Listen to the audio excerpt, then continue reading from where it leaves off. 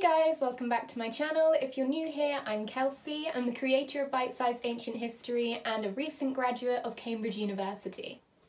So at university I studied classics, so ancient history at undergraduate level, and then a master's in Egyptology. So I've started doing a series where I kind of look at ancient historical films and talk about their historical inspiration and where they went a little bit wrong. If you're interested in this kind of content, don't forget to check out all of my socials, and if you do like this video, don't forget to like and subscribe. Today's video is the third in the series, so don't forget to go check out my last two where I looked at The Mummy and Troy. Today I'm going to be talking about the 2009 movie called Agora, and this stars Rachel Weisz and Oscar Isaac. Despite its amazing cast and its brilliant concept, it hasn't been a very popular film, and I personally hadn't really heard of it until recently. But having now watched it, I highly recommend it. So I'm going to give you a little synopsis so you know whether you want to go watch it or not, and then place spoiler warnings when I'm going to give away any major plot points. At its core, the movie explores the key themes of the rise of Christianity, the role of women in Christianity and the Roman Empire generally, Roman politics and astronomy. I would then generally class it as an ancient historical drama with hints of romance. I'm now going to try my very best to just give a very brief summary of the plot, and I'm going to give you the spoiler warning of when it's getting towards the end of the movie or crucial points that are going to kind of ruin your viewing experience. It's set in the 4th century CE in Alexandria, so Roman Egypt. During this period, it discusses the fact that Christianity has now become legalised and is becoming a very popular religion. Generally, it focuses on feuds between paganism and Christianity.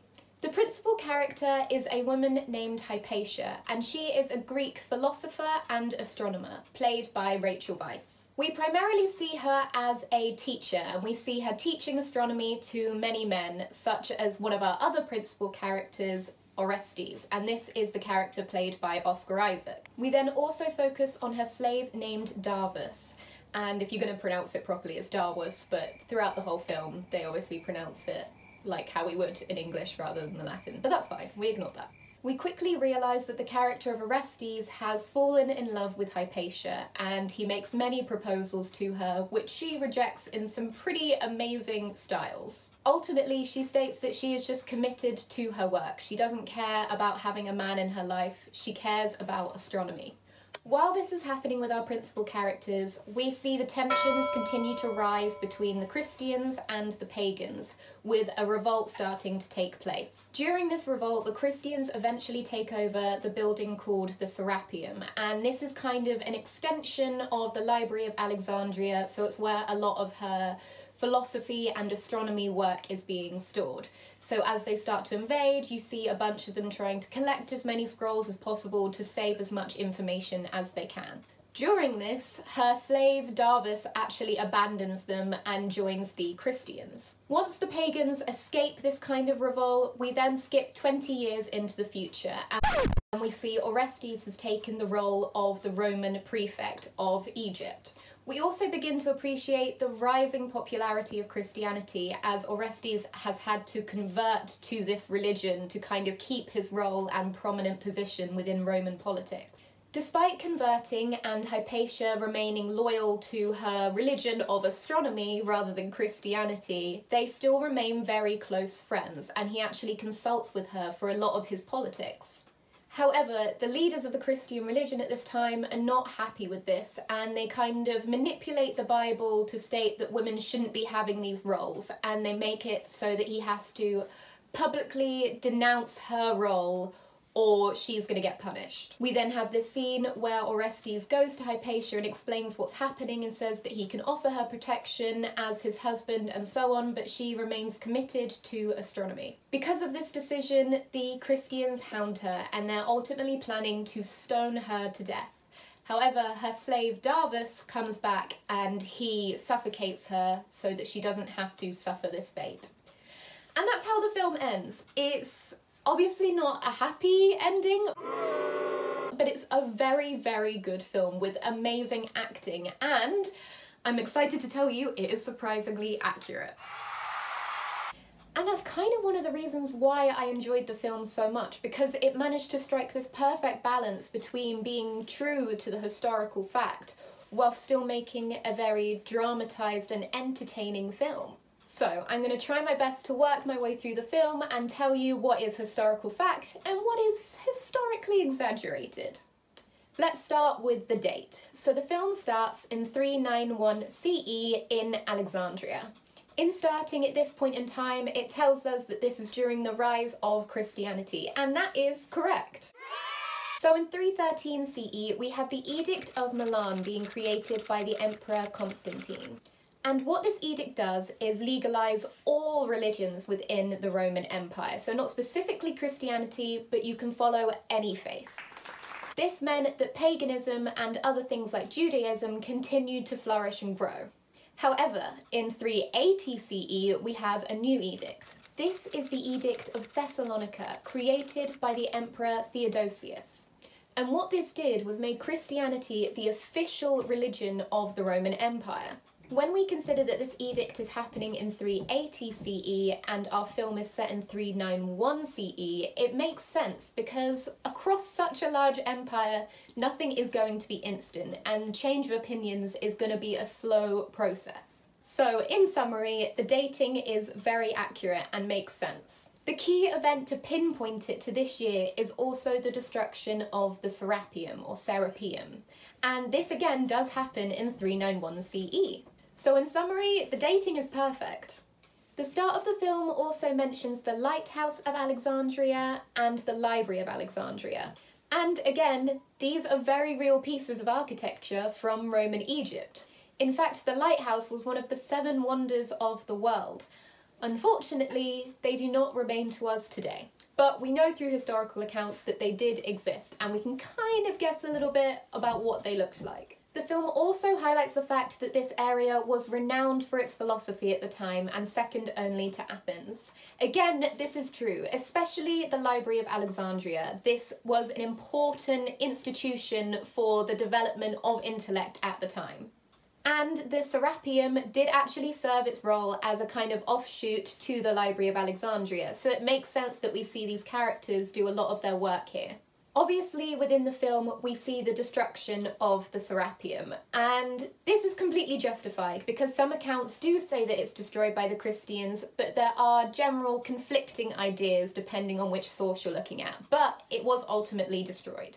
Next, I'm really excited to discuss the character of Hypatia because she was a real person. And if you've seen the film, her character is amazing. She's so powerful, so independent, and she existed. Obviously, if you're not familiar with this period in history, to consider the fact that a woman could hold this kind of powerful role at this point in time is amazing. Yeah, I'm just going to preface this with the fact that every film is going to dramatise some elements, especially because we're not going to know every detail about an ancient historical figure's life. So they have to fill in the blanks somehow. You're not going to know how they acted as a person, what they really thought and did. So it's completely justified when they do add elements of fiction to these characters. The real Hypatia lived from around 350 to 415 CE, placing it at the right kind of time period. Much like the film, she was a Greek who lived in Alexandria, and she was a very real philosopher and astronomer. She's also one of the first female mathematicians that we have a considerable amount of information about. However, she's not the first. She was also taught by a female figure called Pandrosion. Like the film, she is the daughter of Theon of Alexandria. She is also a Neoplatonist, like they depict her in the film. What's quite cool is that they even get the costume accurate, because she is noted for having worn a tribon and walking through the streets giving impromptu lectures. However, as I discussed, the film really focuses on her as an astronomer, and it kind of overplays this because she was one, but she was more a philosopher than an astronomer. That's what she really focused on. In the film, they also over-exaggerate her opinions towards Christianity. In the film, she's really depicted as an atheist. However, in reality, she is pretty tolerant towards all views, and she actually had a good relationship with the Christian population for much of her life. Unfortunately, there is one big error within the film, which is kind of one of its main plot points, and this is the idea that Hypatia is the woman behind the heliocentric model of the solar system. And this is built on the idea that she kind of proves Aristarchus's original theory on it. However, we now don't have any evidence that this is ever something that she even studied or looked into, and it obviously existed before her. So yeah, unfortunately, it's a bit weird that the film decided to completely fictionalise that bit, because there's a lot of other work that she did which still even remains to us today that they could have focused on, but I guess some of it would have been a little bit more hard to communicate in simple terms within a short film, so they picked the heliocentric model as something that we all understand today.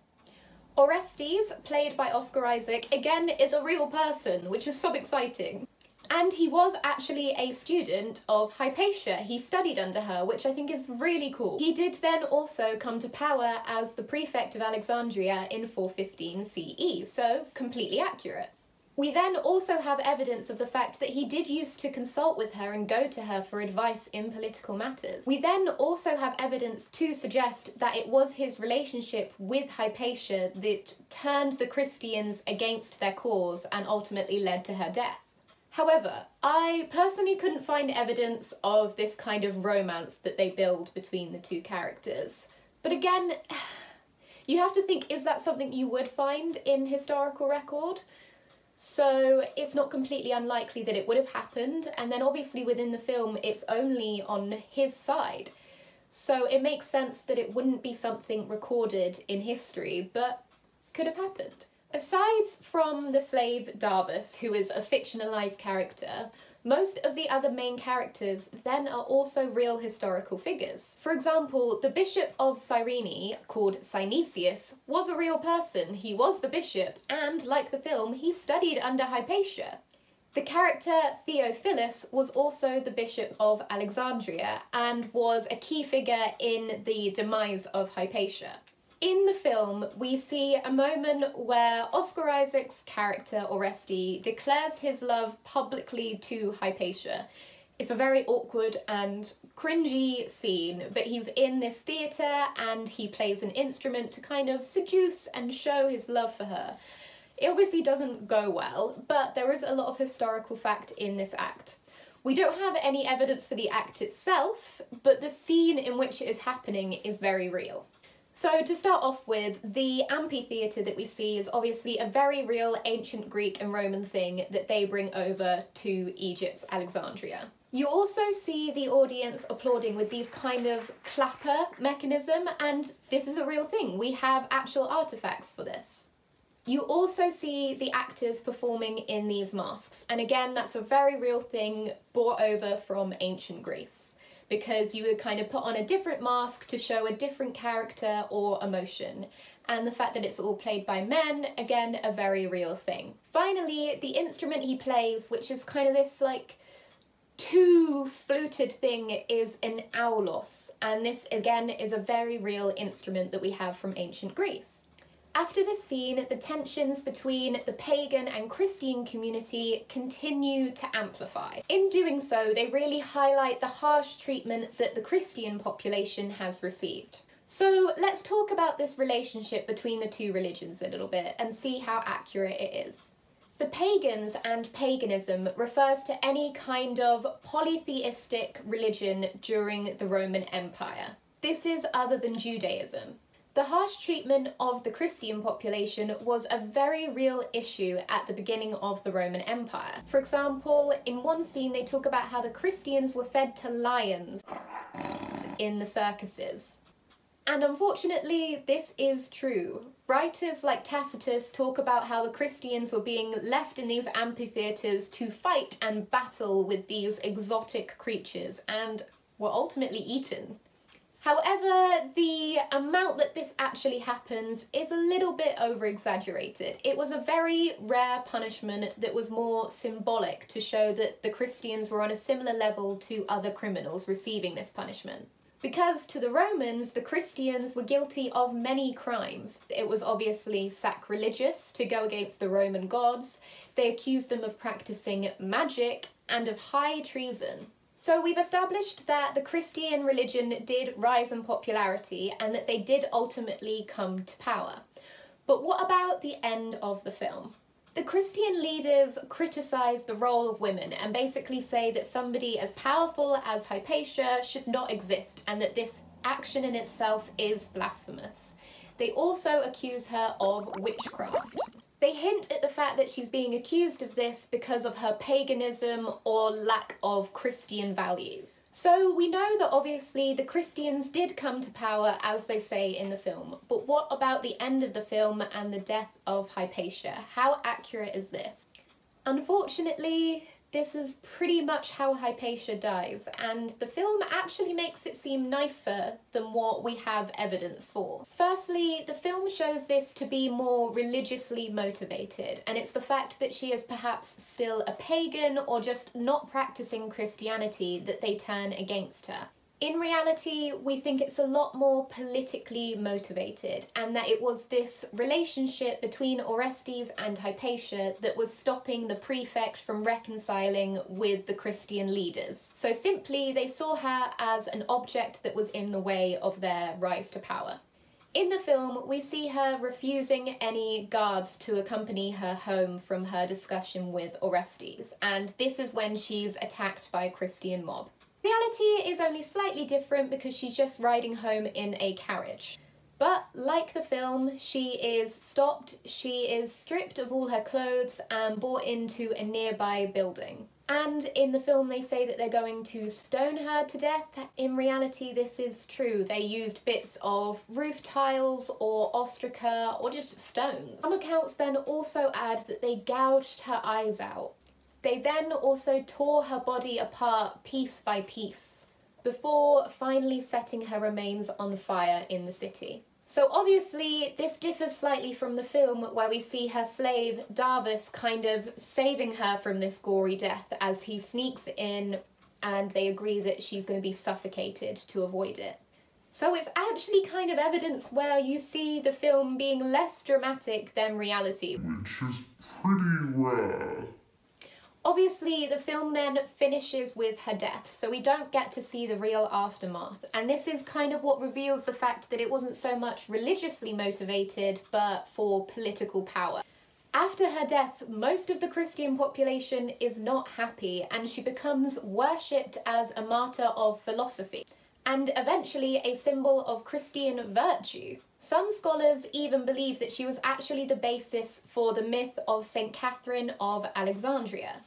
And that is everything. Obviously, I couldn't cover all of the film, and there's so many different aspects we can look at because we can look at their costumes and the architecture, but I think that's all we can fit in today. So if there is anything more you want me to talk about, just comment it down below. Thank you for watching, and I'll see you next week. Bye!